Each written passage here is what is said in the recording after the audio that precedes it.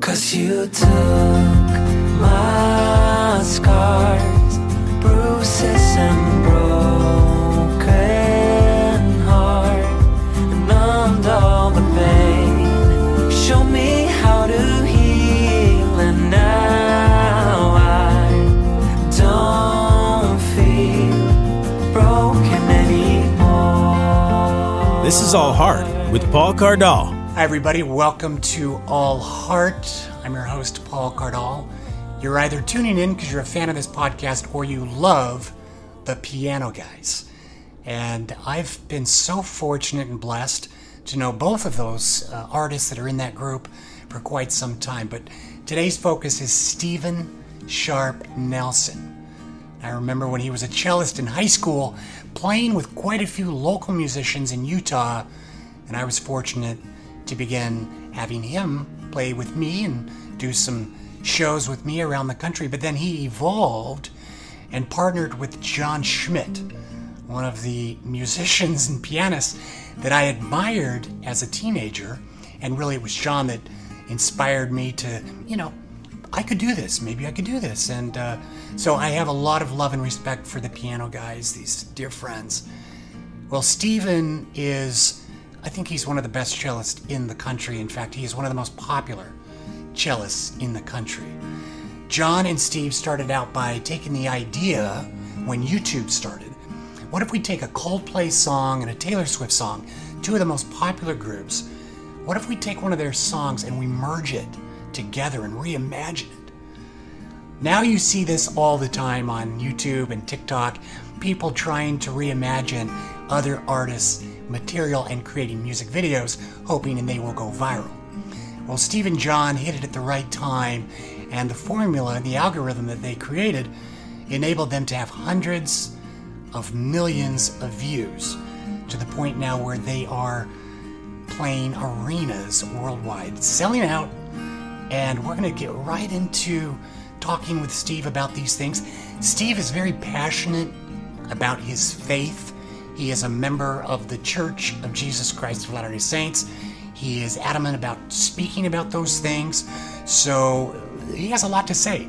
So let's get right into this with my dear friend, Stephen Sharp Nelson. There's the man. How are you? Fantastic. Good.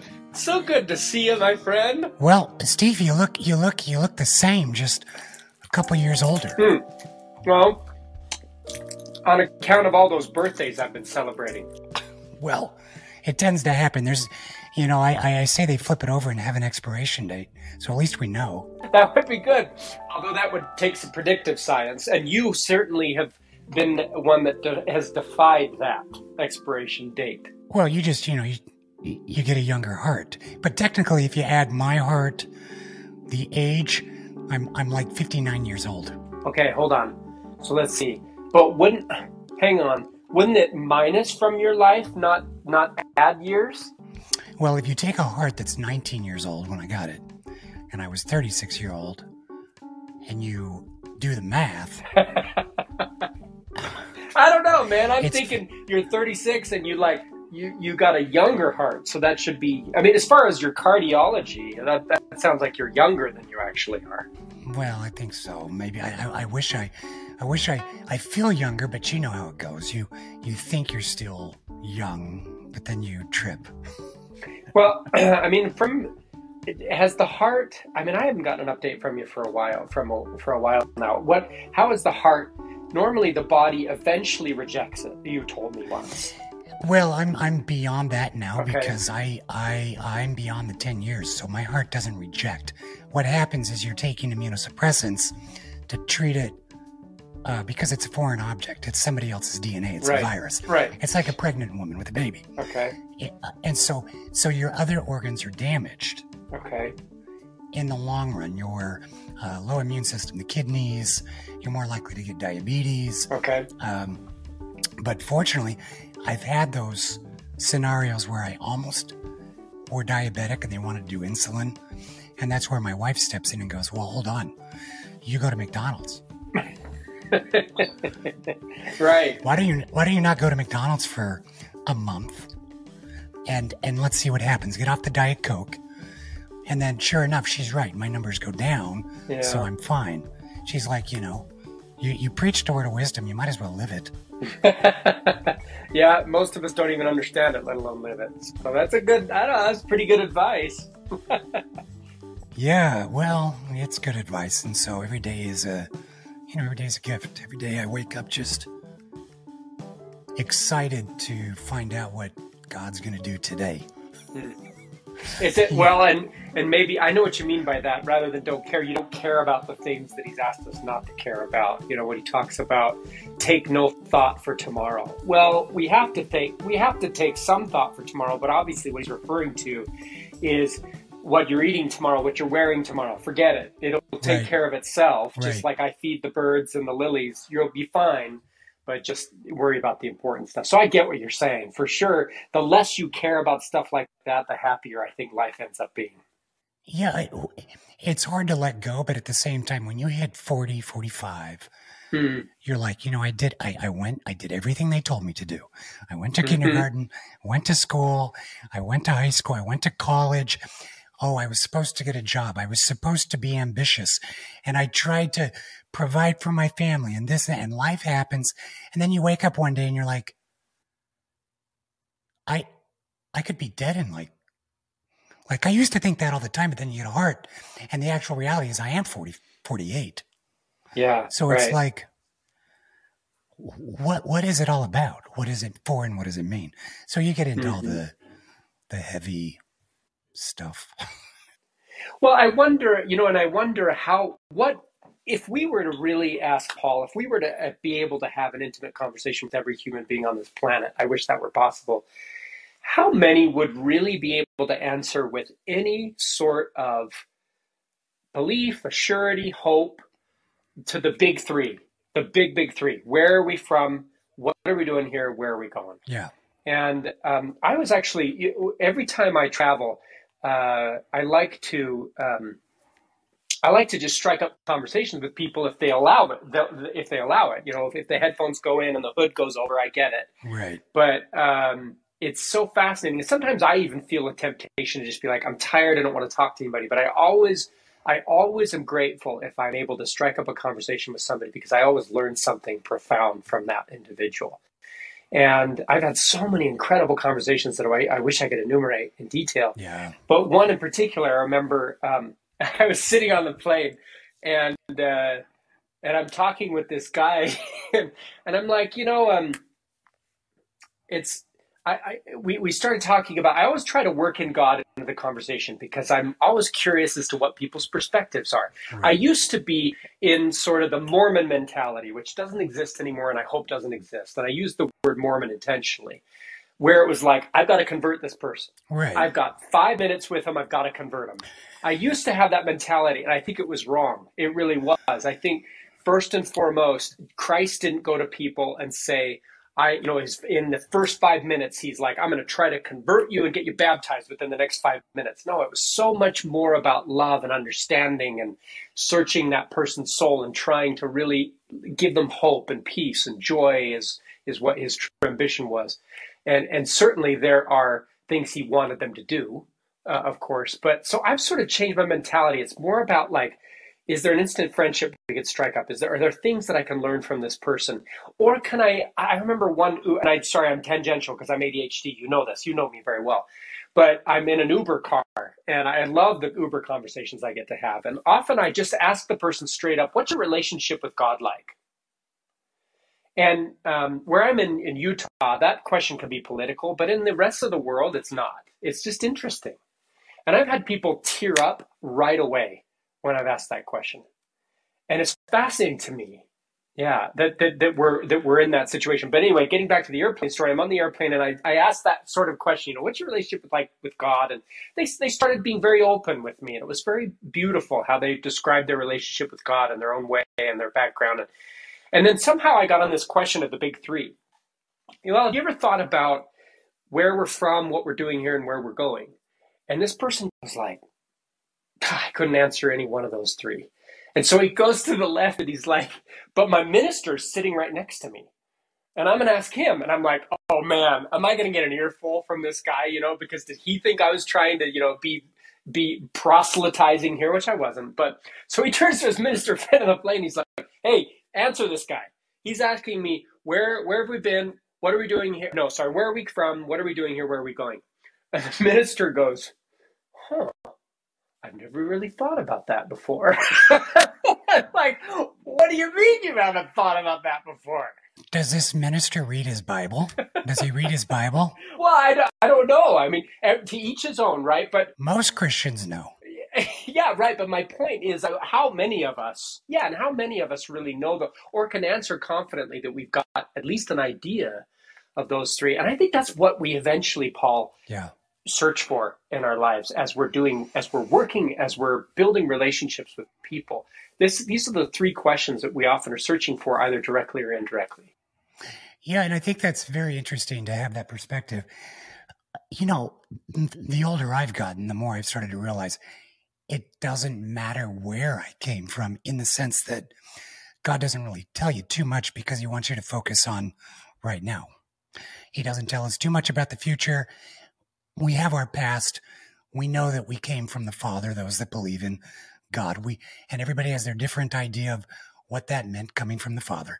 But here we are right now in the moment. And I've been studying John, and John 17, Jesus, for those who love Jesus, his greatest plea was that we stop being pluralistic in our beliefs and that we be one with him, one with the Father. And I think it starts by having those conversations on airplanes to where we start to feel united with people. And, you know, it goes to this whole world of the Gospel Music Association. You know, when you go to these big worship concerts, what's fascinating to me, Steve, is that these are unintentional musicians with the intention of helping people know that they love Jesus, that they want you to feel and know Jesus. But what happens is people from every walk of life, every denomination, they all come in under one umbrella. God uses music because it unifies the body of all the parts of the body. You can have these beliefs, but there's one common belief in the Christian world, and that's Jesus. And when the music starts playing, create these moments that are unifying the entire body. I love those points, Paul. I love that we talk about music being the universal language, and it becomes cliche almost at this point, platitudinal to talk about it in that vein. But I think it goes so much deeper than that. What I've discovered lately in my life is faith is about being present. And like what you were talking about, not dwelling on the past, not worrying about the future.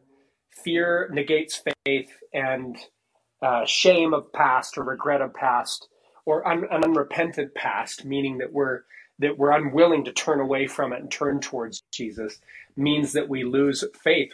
Our faith erodes it. So what I think music does, and so and you think about the context of this, how much time per day do we spend being present? I'm awful at it. I really am. I'm constantly thinking about, okay, what did I do yesterday? And how do I fix that? Or what's going on tomorrow?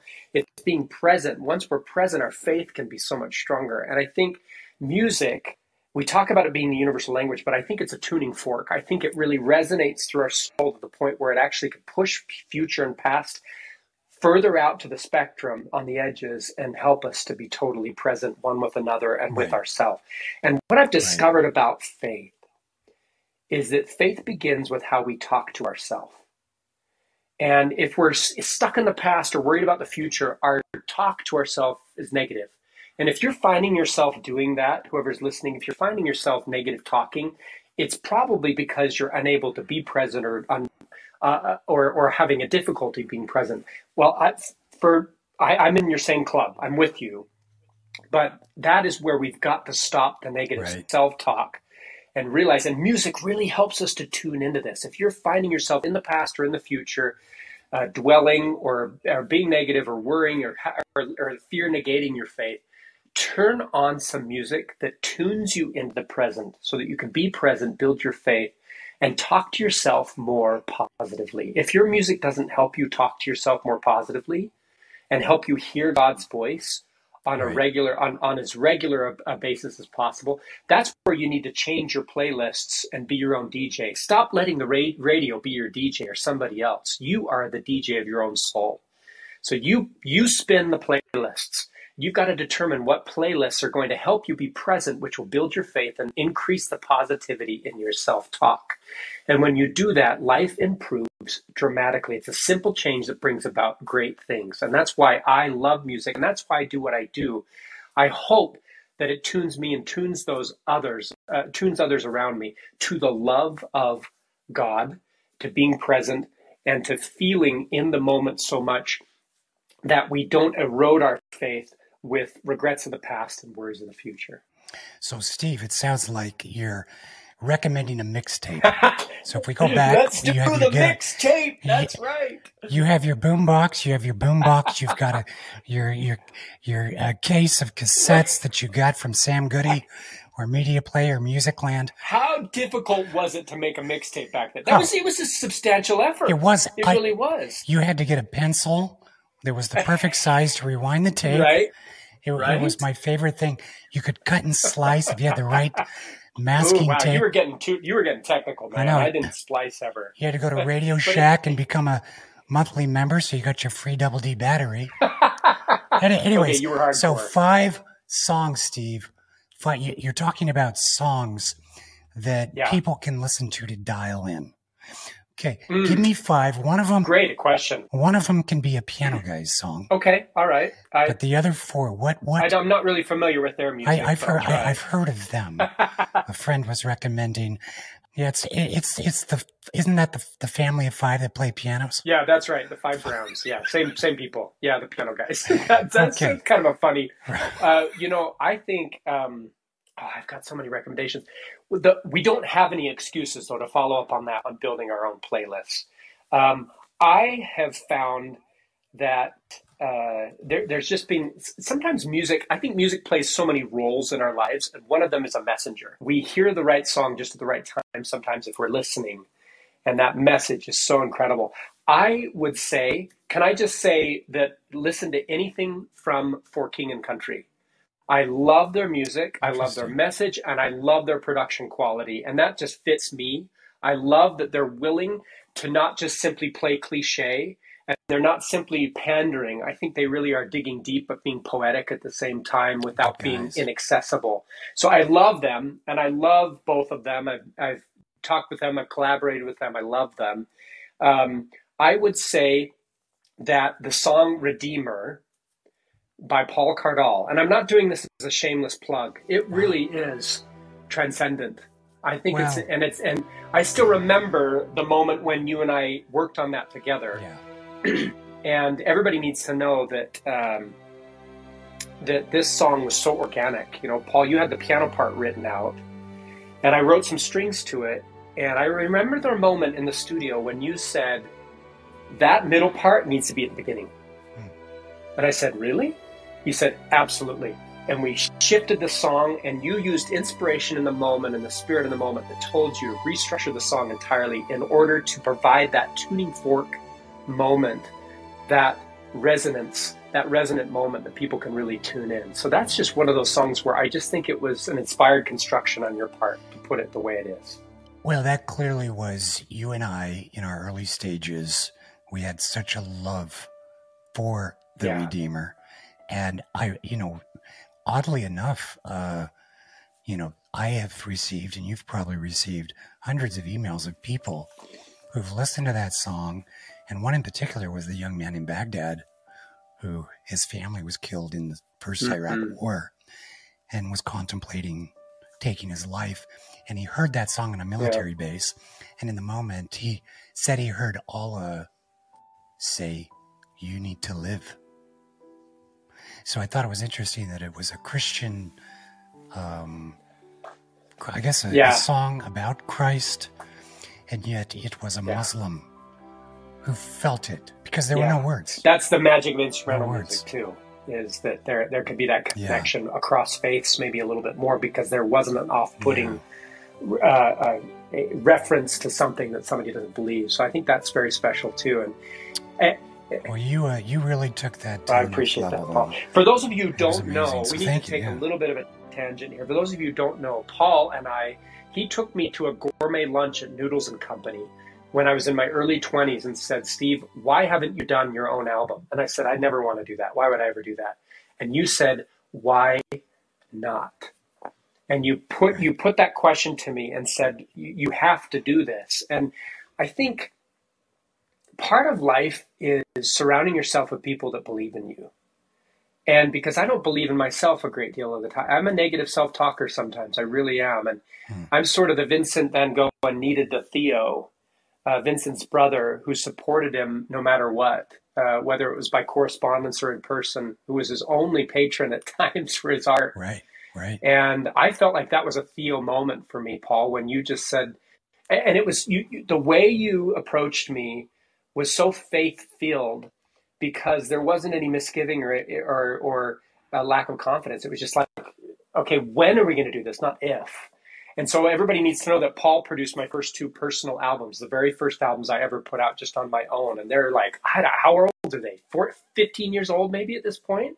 They're 15 years old, and it's crazy because every time I look at the iTunes charts or the Amazon charts, they're always up there. They continue to consistent, and that's the sign of a classical musician. Because if it was New Age, it would have fallen off the charts. There's a little more it's classical timelessness. because it's timeless. There's nothing electronic in it. Right. It's very raw. It's very sincere. It's very real. But it's the music that's on there. But you had been playing around town with everybody. You were still in high school, playing with different musicians. That's right. And even when you were, we were at Noodles and Company, I knew the value and wanted, we wanted John Schmidt to see that as well. And eventually he did. Yeah. And of course you guys have taken off and you're playing arenas and all kinds of amazing things, but backyard family reunions. But I'm glad I could spend $5 and buy some noodles that day. Paul, it was that $5 was immortally valuable because I can't express enough gratitude to you. I have before, but I need to do this publicly on this podcast. Thank you for believing in me. Thank you for being there for me, and thank you for sticking your neck out on your line from a producer's standpoint, and willing just to not. Welcome. And you didn't. If anybody's listening, if you have an opportunity to be a Theo to somebody, to be a Theo to a struggling Vincent, and to be a producer in some fashion to somebody else, and to help them discover their own worth, that's what you did, Paul. You didn't come into the studio and say, okay, Steve, for the first song, we're going to do this. For the second song, we're going to do this. In fact, I was shocked at how little structure you had on. You just said, Steve, come into the studio. And I had a full-time job. You know what I was doing? I was sitting a real estate model. I brought my cello with me to the real estate model. And when people weren't coming in, I would be writing music because I had a studio appointment the next day and I didn't know what I was going to play. So, and you just said, you come to the studio and let's just play. And the lack of structure was so good for me because it just was this blank canvas. And you handed me a palette. And I used that palette on this blank canvas, and you just sat there and you were like, that's great. Keep going. And I love that. I think that was a great way for you to produce me. That's something I had learned from Sting. When I watched the documentary about his transition out of the police, and he rented the villa in Tuscany, and he brought in all those players. These were players he had seen perform. He'd worked with them. And so he decided, I'm going to get out of the way, because when you interfere in art, you're not able, if Theo had basically said, no, you got to do it this way, he wouldn't have been able to meet the full measure of his creation. Yeah. And I'm just a firm believer, get out of the way. Yeah. Even when you're composing your own music and you go to present it, I've always tried to get out of the way of the song. So, people bring up Redeemer, I don't know how many millions of streams that's got, but nobody has a clue we were involved. Yeah. And I think it's fantastic. I love that. I love letting music lead. And I think this is a great analogy of our relationship with God. We often get frustrated with him because he's not there at the drop of a hat, right on time, telling us exactly what we need to do. That is not the kind of God he is. And I felt like that's a great analogy of you in that studio. You enabled me. You gave me gifts. You gave me an opportunity and then said, go. And I made some mistakes, and I wrote a couple songs that nobody will ever hear because they're not very good. But you weren't kind of control freak about it, you know. And when I asked you questions, you provided guidance, but sometimes you didn't. You just said, "Well, figure it out," you know. And I think this is why it's so funny, because it's a little ironic how we sometimes demand that God be somewhere right when we need him with the exact instructions. And other times we think he's too much a part of our life and get out, you know, stop giving me commandments. It really is that for God, if you have children, you start to understand this. You start to look at your children and you say to them, you would rather see them fail and pick themselves up and learn than succeed. And that is the relationship that I've grown with God, is I've learned that failure isn't in his vocabulary. It just really isn't the way he looks to his things. It's failure is a label failure is a label that we use, that we misuse on success we don't yet understand. That's right. And for me, music's helped me with this, Paul, because for me, life is success and practice. Those are the two categories. And sometimes they're interchangeable. They're just interchangeable. Right. So we get a lot of practice on this earth, and God loves practice. He loves effort. He loves to see his children go after things. And he loves to sit back and help however he can, but it's often in a way that enables us to be creators rather than insist he create everything for us indefinitely. So, and that's where he wants us eventually. He wants us where he is. I mean, you read the New Testament, it's very clear that Jesus is like, I want you to have everything I have. Paul, how incredible is that? No politician, no person in power, no authority on earth has ever said that. I want you to have everything I have. It's always possessive. Yeah. It's just so beautiful that it's just like, look, everything I have, I want you to eventually have. It's a beautiful thing. Well, he's the God that bleeds. He's the God that weeps. Yeah. He's not. This is why I think he's such a great God, because there are many ideas of what a good God is, and everyone has a different divine source they turn to. But Jesus, I can connect and relate with Jesus because he suffered. Well, he's more relatable than some other kind of God. Plus, we know, for those that are Christian, we have the faith that he conquered death. He overcame that great thing that, you know, for doctors to take my heart out, you know, clinically you're dead. But we've come to the point where we can put a heart of another person in me and raise me from the dead. So that's just something we're doing now. We're sending Shatner to outer space.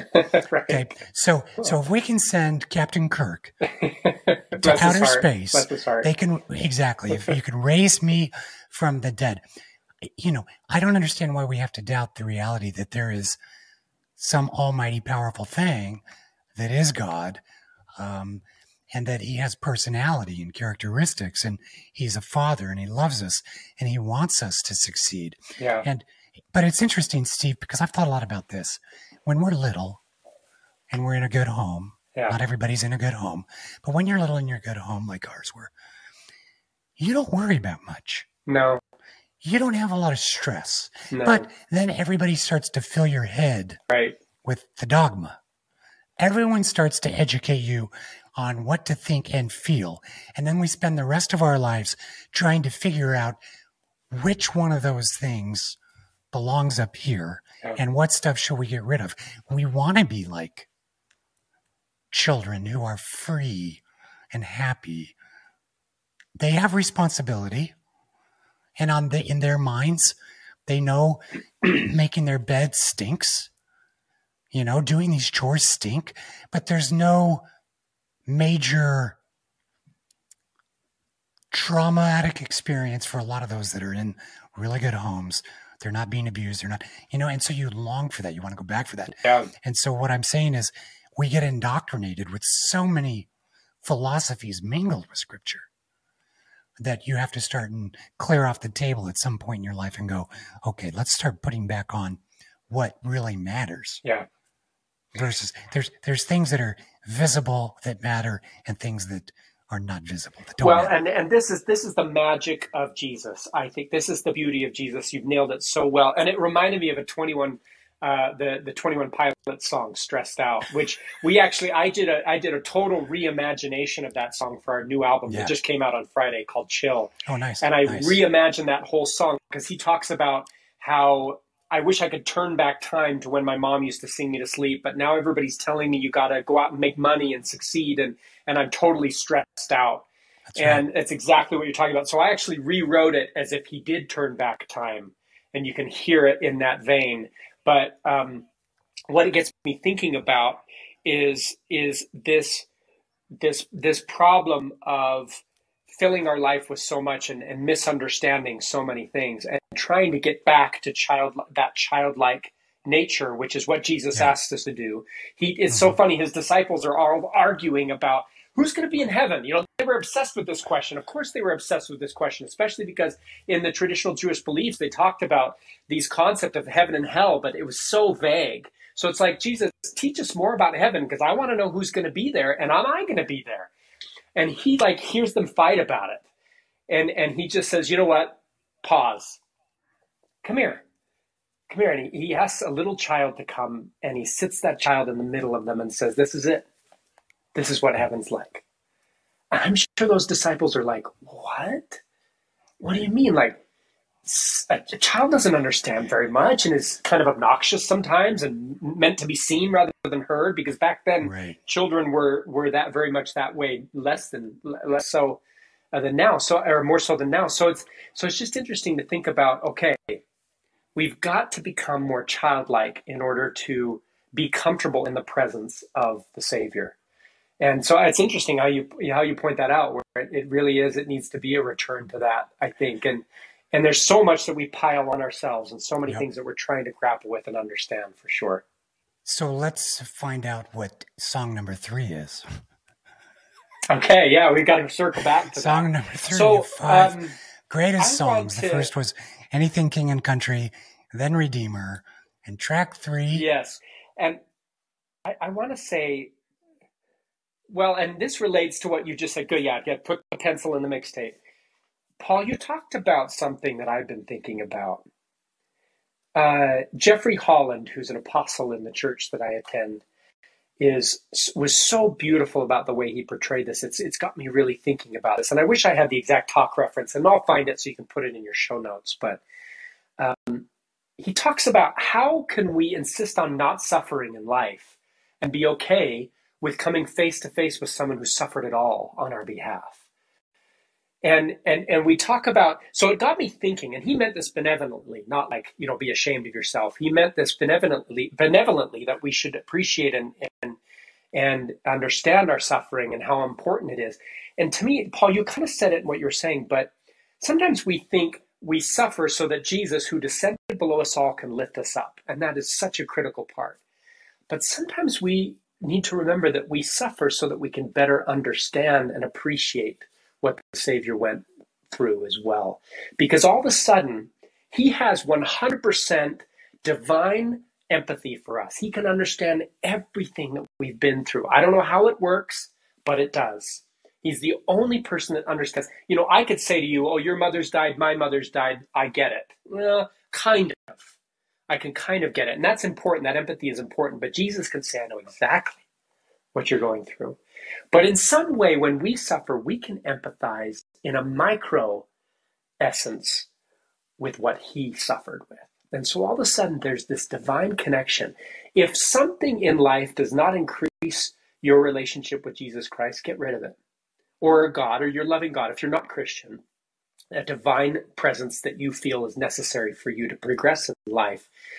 If something precludes, inhibits, or negates or even lessens your ability to establish a more positive relationship with Jesus. Yeah, I think you're referencing the sermon that Jeffrey Holland gave called it's called Not As the World Giveth, delivered that April 3rd, 2021. Thank you. He quotes Jesus as saying, "Let not your heart be troubled. Ye believe in God, believe also in me. I will not leave you comfortless. I will come to you." It's interesting because if you just read it as I will not leave you comfortless, you'll right away go, well, hold on, wait a second. Even C.S. Lewis said, sometimes when I go to the Lord in prayer, it's as though he slams the door in my face. It's because you only read that part of the scripture. And that's why you cannot read scriptures out of context. You have to continue reading. It says, I will come to you, meaning I'm on my way. I'm on my way. So the question is, like when we were kids and we want that ice cream from mom who promised to get it to us if we did this or that, even though we don't deserve it, but she's going to get it for us. Do we have the patience not to remind her? You said you do this, you said you do that, you said you do this, you said you do that. Do we have the patience to accept the fact that our mother is not a liar? Or be entitled. That God is not a liar. Fear is the liar.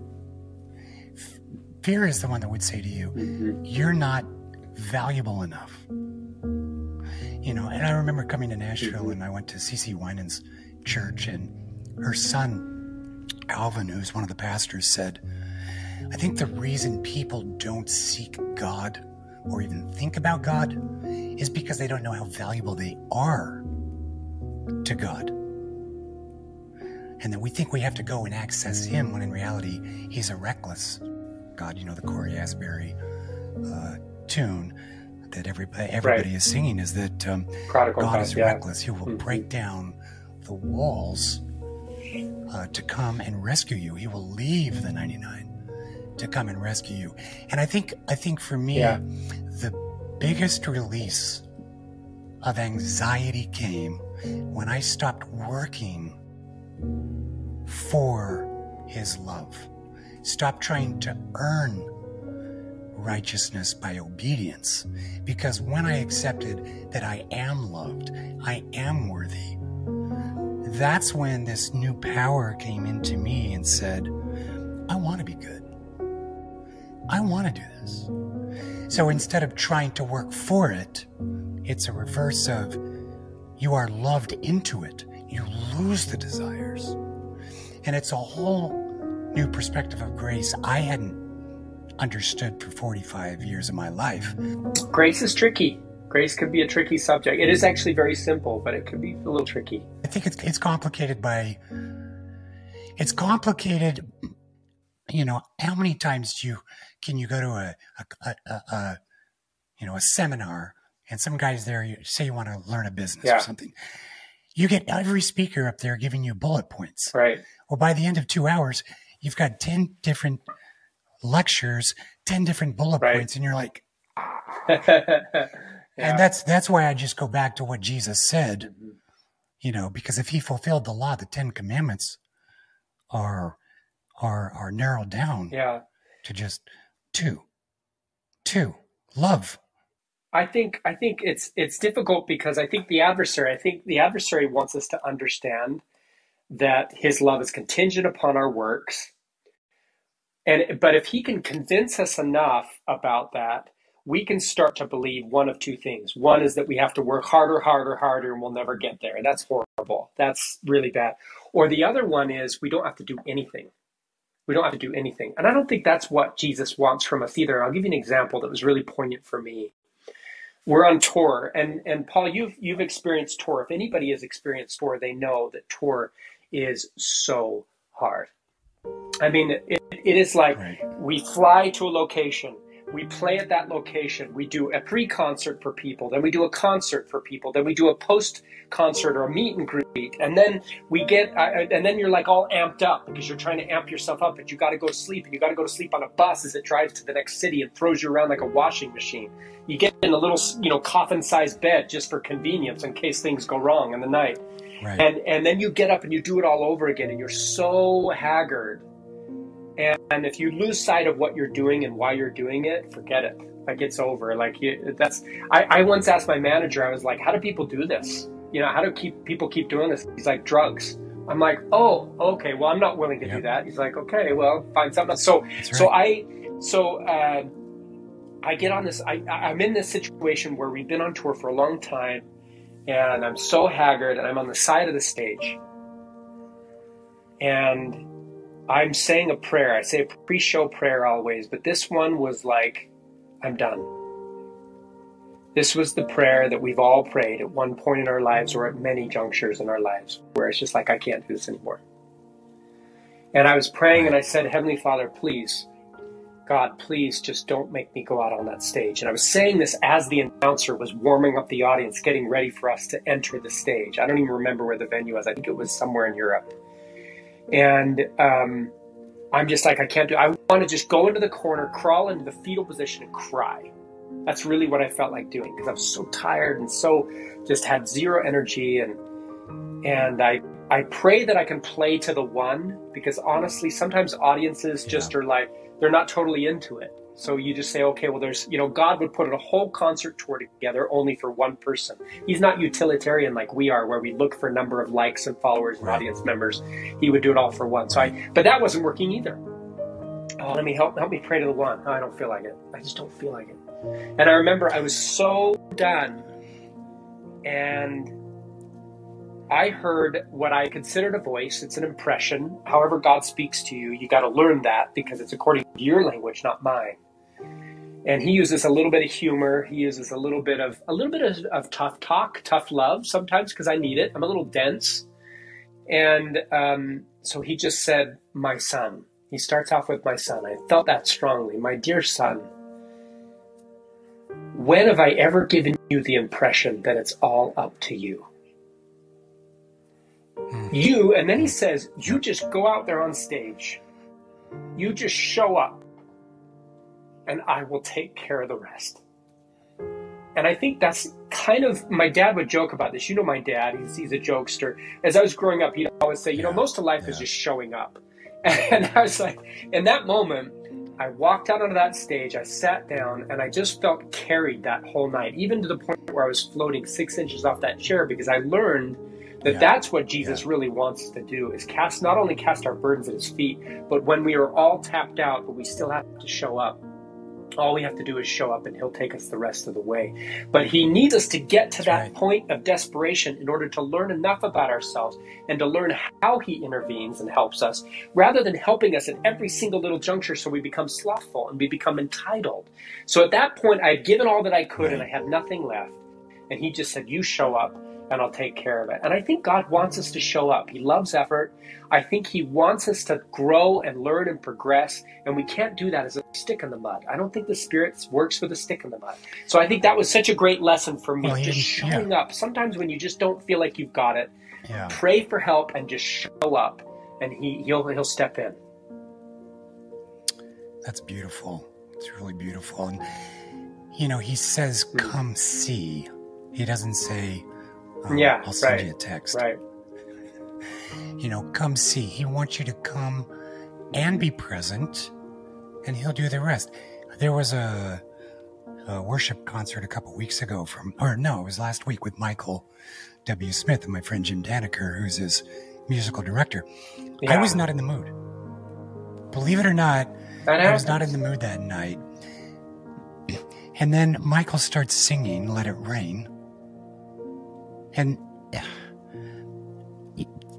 God just seems to take hold of you and wrap his arms around you in such a profound way when you don't even want it, but you're there. You're trying. You go, you're trying, you're there. And then all of a sudden, it's like, what was I thinking? What was I thinking? Yeah. And so, it's fascinating. Well, and along those lines, one more story that will hopefully confirms that. I love this topic because I think we need to really understand this. In the church that I attend, the Church of Jesus Christ of Latter-day Saints, we have on Sunday what's called the sacrament. And I am working to expand my interfaith knowledge, Paul. You're so good at this. It's somewhat similar to communion, and there's other. Yeah, it is communion, and right. So you're partaking of a symbol that allows you to really focus and be present in that moment and understand, appreciate Christ, and then also sort of pour everything on him and just cast your burdens at his feet, confess your sins, everything. And Paul, I kind of fell into this pattern of self-deprecation and self-shaming and I think just self-injury. And it's because I was just so frustrated with myself making the same mistakes. I almost feel like when I pray to God, I'm like, okay, I'm sorry for this. It's almost like God is like, look, if you're going to make a mistake, try a new one, just for fun. Just try something different, you know? It's like, come on, give me something new. Well, he's a carpenter. He likes to fix exactly. different things every over and now over and then, again, like with me. It's not the same treehouse. I'm sitting there, and I'm in the middle of communion here, and partaking the bread and the water, and symbolically of Christ and what he did for me. And I'm just ripping myself to pieces, like, you're doing this. And yes, I'm saying sorry, and I'm being repentant, which is important. I think it's really important to acknowledge and have a self-inventory, but you don't want to get bogged down and do a downward cycle. So I remember I was struggling so bad. I'm like, Jesus, please just help me to feel something that I'm doing right. Please just give me something, throw me a bone. And I love what God said to me in that moment. He could have said, well, Steve, he could have had a laundry list, because I was doing lots of things. You know, you're doing this. You're a father. You know, you're making enough of a living. You have a home. You have a roof over your. And he could list all these things off. And honestly, I just would have put them all off. I just would have been like, yeah, but that's not good enough. That's not good enough. And I love what he said. He said, my dear son, there he is again. I love that you keep trying. And it was just this moment of like, I can always do that. I don't need to fill a list of requirements. I just need to know that he loves that I keep trying. And that was such a great transformative moment for me, especially when I get into that cycle of negative self-talk.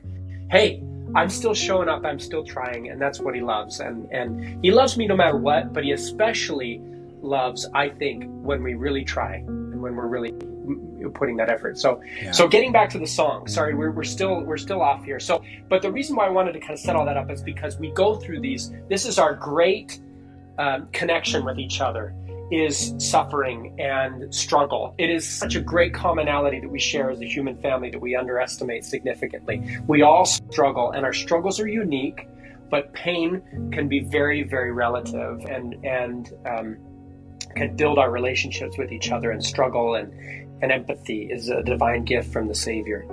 And so I would suggest, if you've never heard it, I'm going to go classical on you now, but you need to take down the barrier. If you think classical music, that's not for me, it's above me, it's below me, whatever, you got to break down that barrier. You have to listen to Samuel Barber's Adagio for String. Absolutely. It's required. It's a 7 or 8 minute piece. That's a long time for you, we're in a skip and scroll culture right now. If it doesn't get us in 30 seconds, we're gone, or 15 even at this point. But I want you to get down. I want you to lay down on the ground as you listen to this piece and turn off all the lights. And I want you to pour everything that is toxic in you. And I want you to imagine it just leaking out of you onto the floor. And out of every pore that you have, just leaking out. And I want you to imagine the life of your relationship with God. And if you're Christian, imagine Jesus's life, how he grew line upon line, precept upon precept. He grew in stature. He worked he learned his role. He suffered. He died for us eventually. He was resurrected. And all of those things are built into this piece of music. And you can hear that depicted. But you can also hear of your own Gethsemane, your own crosses that you have chosen to bear, and your own suffering, and how you can. And at the end of this, it ends with a half cadence. That's a music theoretical term that means that it doesn't resolve. And there's tremendous beauty in the symbology of that last 5 chord. If you know your chords, it's a 5 chord. It's a half cadence. It doesn't resolve back to the tonic or the home chord. It stays on 5 because it's this eternal progression that we get to experience. And it's never over. It's God's love never ends. He's always there for you. So I want you to just get on the floor, find a comfortable position on a couch, or maybe it's on a pad or something. Turn off all the lights and play this piece of music on a nice stereo system, or even better, in headphones. And I want you to just cry your way through it and just let it be a catharsis of your soul. And I promise you that will be 7 minutes so well spent that you probably will want to do it periodically. It's sort of like this detox trend of juicing, like right now where everybody should detox every 6 months. Maybe you should detox musically with this piece of music. Anyway, if you haven't listened to it, you've got to do it. But don't listen, experience it. Don't just listen. You have to. Yeah. That is by far one of the most powerful Yeah. pieces. I endorse what Steve is saying. It is just breathtaking. And so many musicians have used that to create their hit songs. And it's just overwhelming. Steve, I wish we had yeah, sorry, we've been long-winded. more time and I'm gonna have to have you back on. And I am so grateful for you pouring out your soul and your passion, your love of your faith, of your understanding of God. And, I am so thankful for our friendship. I've learned so much about music from you. I'll go back into my home movies, and I remember the time we had every musician, every part of the orchestra in my living room preparing for a concert where we raised money for families affected by congenital heart disease. Everyone donated their time. You worked your tail off, and I feel guilty because I've contributed to your exhaustion. So thank you, Samuel Barber, for giving Steve time to process and understand how valuable you are to all of us. And we love you, Steve. Where can people learn? I know you have your website, StephenSharpNelson.com. You guys have a new album. That's right. 2 new Piano albums. Guys, Actually. Chill. Yeah, but there's actually 2 albums, Chill and Lullaby. Lullaby's coming out this Friday. Yeah, we actually did 2 during the COVID times. We just wrote a lot of stuff. And we took popular tunes, classical tunes, original tunes, and we brought it down to a level where you can just chill or even fall asleep to it, because we were just hoping, who doesn't want less stress and better sleep right now? And we're still doing music videos, so you can find us on YouTube. Just search The Piano Guys, or you can just type in cello. You'll find me. And you can. I just did a TED Talk recently that is about this reconnecting with loved ones that you've lost through music. So if you've lost someone you love and you're struggling to reconcile with that person or find them again, I walk you through an actual scenario. I actually walk you through a meditative exercise that connects you with the people that are still with you and interested in the details of your lives. So that's something you can find. Just type in Stephen Sharp Nelson into YouTube. You can find that. You can find us on all the DSPs, Apple Music, Spotify, all that stuff. You can just search for Piano Guys or ask Alexa or Siri to play the Piano Guys. Aren't they great? Enjoy what you hear. They're the best receptionists in the world. But I want to endorse Steve's TED Talk because he understands grief. The Piano Guys understand grief. I'm not going to tell you why, but go and listen to Steve's presentation. You will be enriched. Thank you. Again, Steve, thank you so much. I am so grateful for you. Paul, I love you so much. I appreciate what you do for this world, and I very, very much appreciate what you've done for me and for my family. Love you too. 'Cause you do.